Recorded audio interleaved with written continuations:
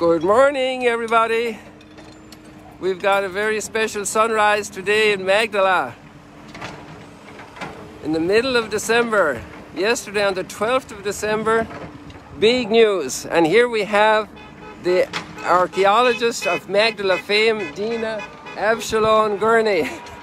Dina, Boker Tov, good morning. Good morning, Father Kelly. What's so special about this new sunrise in Magdala today? Listen, today we are standing actually in the middle of a new synagogue in Magdala, the second synagogue in this village, beautiful big village, Magdala, with the Maria Magdalena that's born here. And that's continuation of the first synagogue that we found in 2009.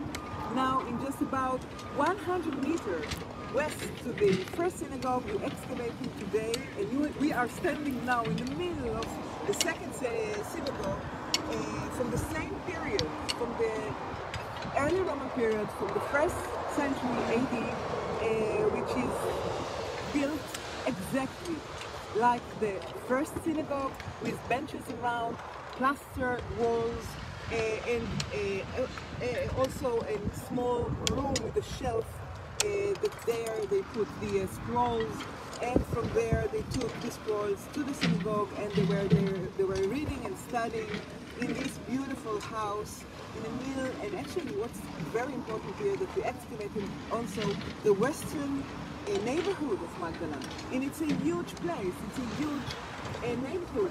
We have roads and buildings and maybe shops and so on, and I think it's adding to the information and the story of Magdala from the early Roman period, from the time that the second temple in Jerusalem is working, and here we have a community that's connected to the temple. And this is beautiful, and we are here today. Thank you. I'm so happy, Dina. Tell me, Dina, some people are asking about the significance of two synagogues in one first-century town. This is very important, interesting. Actually, this is the first time it's happening. The first time? The first time. We don't have something like that. Even in the latest, later villages in the 5th or 6th century AD, we don't have both two synagogues in one place. And here it's unique. Actually, Magdala is unique, and this is again a unique item. And we don't have really the answer, but from the story, from the sources, from the Jewish and the Christian sources, we understand that this synagogue, it's a gathering, it's kind of gathering house, and that's what the community needs to use for kind of a community gathering house. Okay, so because, and we know from the sources that it is a very big village, and here we're excavating a very big neighborhood. So we presume that this synagogue served these people who lived in the western neighborhood. Okay, so we think from here, from this two synagogues we have in Magdala, that actually in a big village like this, every neighborhood had its own gathering house. That is very interesting, and this is very important, and it's put light. New information about how the community life was like. Thank you, Dina. Thank you for taking time out, because you have all wonderful workers here at the dig, and lots going on. So we wish you much more blessings here, many more blessings. It's invite everybody to come to Israel and visit Magdala, the beautiful site, and you have a beautiful place to come.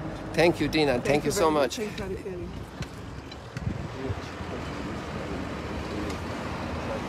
Yes. People, what a splendid discovery. And if you look across here, we have Magdala. I needed to keep the camera there on Dina. I'm not a pro for interviewing, but here you have the synagogue in Magdala is right across the street. That's the old entrance there. And you can see the roof, the lower roof is covering the synagogue. So that's just about 150 yards away, 200 yards away. I'm not sure the exact distance, maybe 200 yards away. There's hardly room for 2 football fields. And here we have a lot of work continuing, because there's the pressure to, this is the room with the bench, the extra benches. So this is, I can't show you too much more detail now because that's the prerogative of the archaeologists who discover and the Antiquities Authority to publish the details of this discovery. But what a great gift to be here. Because of this discovery now, they have to go and investigate more areas immediately around it.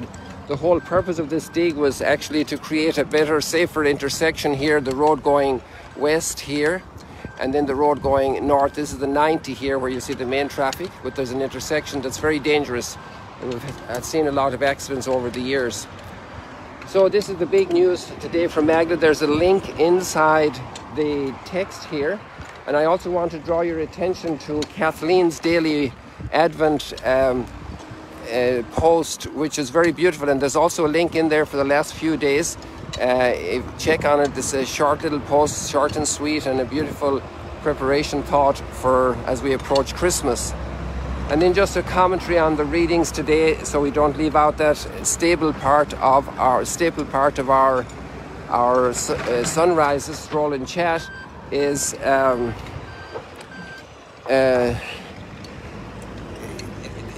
readings today. Is a very interesting character, Balaam, a prophet in the Old Testament times who was not from God's chosen people.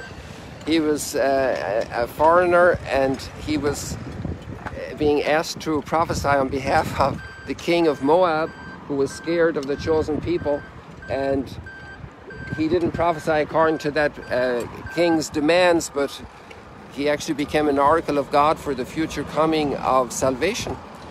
And that's an amazing thing. And in the gospel as well, we see a great tension. And it really points out that our faith is not a matter of signs and seeing stuff. Okay, signs are helpful, but when it comes down to it, when the rubber hits the road, it's about our will accepting the gift of faith. And the will has a big part. It's not just about information. It's about where do we stand regarding the life. And that's also about life. I mean, just even, let's take digging. You might be able to write a book about digging, but if you don't get out and dig, you really don't know digging. And we can have so many thoughts and reflections and emotions about our faith, but if we don't go out and do it and live by it, it's a life. It's not just a worldview. It's not just an attitude. It's actually a way of life, to live by faith, to live to the gifts that are given to us, to receive them, to welcome them, not just to ponder them and think about them, to welcome them. So we can have that big thought today, that ask for that grace today, to have open hearts, to accept the great gift that's coming to us through our faith, and to adjust our lives according to that.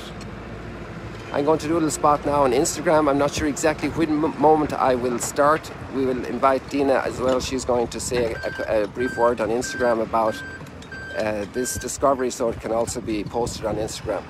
God bless you. See you later, alligators. We leave it like that for today.